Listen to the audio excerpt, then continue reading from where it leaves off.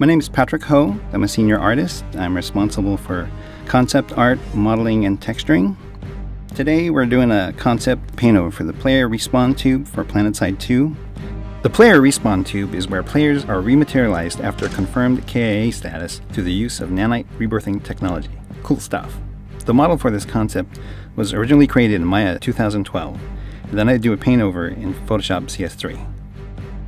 I start with a rough sketch over the surface of the model, and I'm thinking about surface details that aren't only aesthetically pleasing, but also serve as a purpose or function that support what this machine is and does.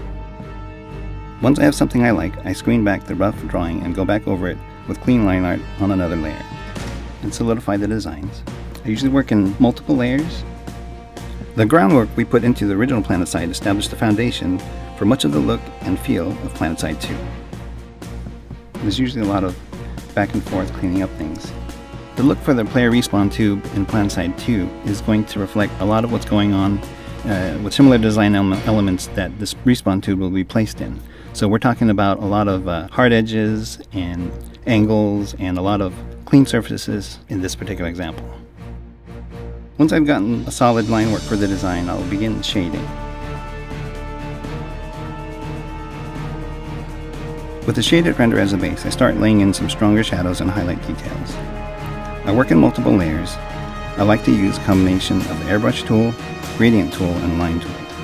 I'm working in grayscale at the moment, but we'll add color later. The shaded render serves as a base for the light and shadows, and the vector render is used as an easier and faster way to maintain certain details, as well as make quick selections in Photoshop. The line art also serves another purpose. It'll serve as shadowed areas for a lot of the detailed paneling that goes into the player respawn tube.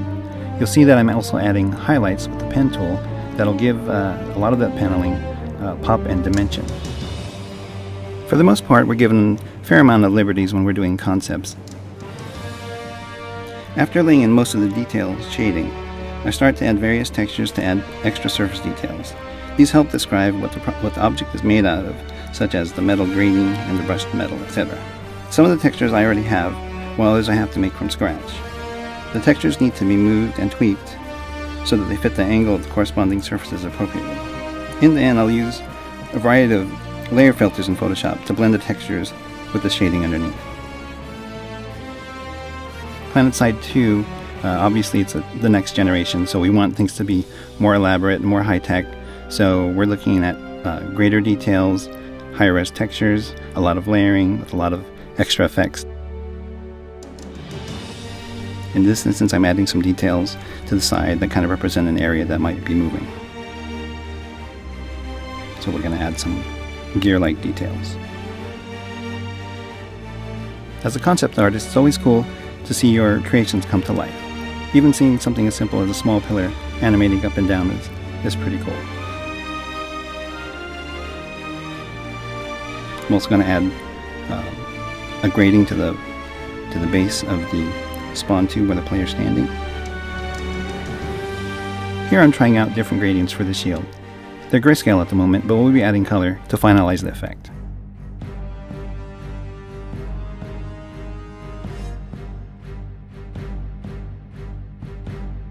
Once I'm done with the shading portion, we go over colors, and in this instance we're looking at working with warm and cool colors for the metal, and a tertiary color for the energy color, which also represents the player factions. For PlanetSide 2, we took the origins of the factions, buildings, and environments and reimagined them with today's technology.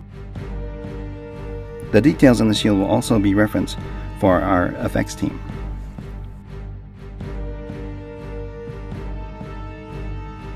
And in this instance, we're going to be adding things like the effects, which means the glow and sort of like the neon that's surrounding a lot of the panels, as well as the shield and its effects.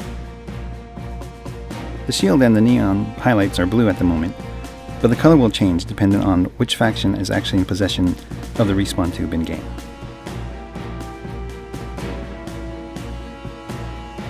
To add finishing touches, I add sharper highlights to the edges and reflected light from the neon and the shield.